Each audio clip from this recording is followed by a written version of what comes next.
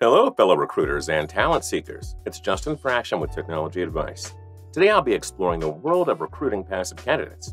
It's a topic that can be as challenging as it is rewarding, almost as rewarding as telling a bad joke and actually getting a laugh. For example, why did the passive candidate bring a ladder to the interview? Because they wanted to reach new heights in their career. So, whether you're a seasoned recruiter or just starting out, I've got some valuable tips and tricks on how to successfully recruit passive candidates. So let's jump right in and explore the strategies that can help you expand your talent pool.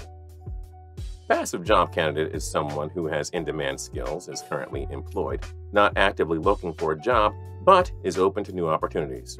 Recruiters generally have to initiate contact with the passive candidate and persuade them to switch jobs, while active candidates are people who are actively seeking and applying for jobs.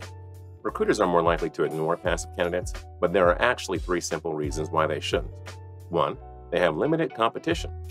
2. Recruiters have the ability to vet candidates proactively. And 3. They have high-quality talent. Some of the benefits of hiring a passive candidate include building an external talent pipeline, reducing time to hire by skipping steps that filter unqualified candidates, and vetting candidates' skills ahead of time. Okay, here's another bad joke I've been working on. What do passive candidates and ninjas have in common? They're both experts at staying hidden until the right moment. All right, back to the challenges. In the world of recruiting, many organizations face similar struggles when it comes to recruiting passive talent.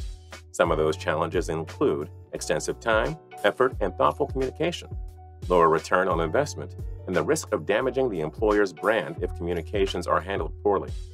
When sourcing passive candidates, the goal is to build a relationship and organically persuade them to consider a career within your organization.